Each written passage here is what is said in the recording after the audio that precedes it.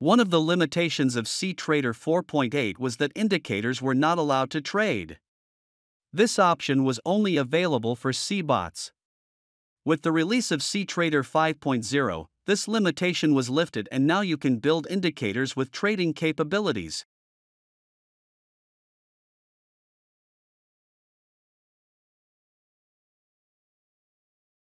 Let's move to cTrader Algo and demonstrate how to create a simple trading panel using an indicator. We will create a new indicator and we will name it Trading Panel. We will set isOverlay to true, so that indicator does not create a separate chart.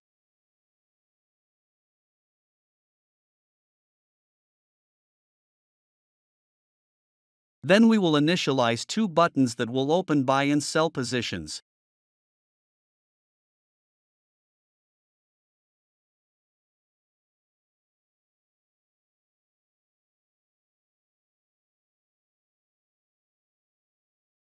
We will add our buttons to a grid.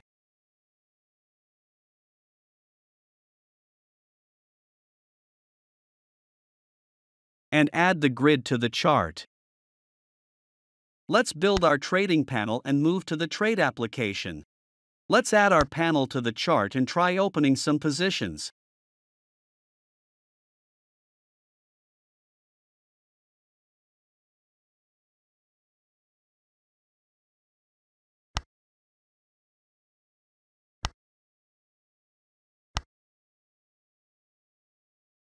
Now let's see some improvements this feature brings, compared to the previous version of cTrader. The first one is the option to show hide the panel. The second benefit is the option to change time frames without removing the indicator. Until the previous version of cTrader, this was not possible for panels created by cbots. This way you can bring on the chart the panel only when necessary and keep it hidden when you don't need it. This is not possible when the panel runs using a cbot. Let's change some time frames and see how the panel behaves.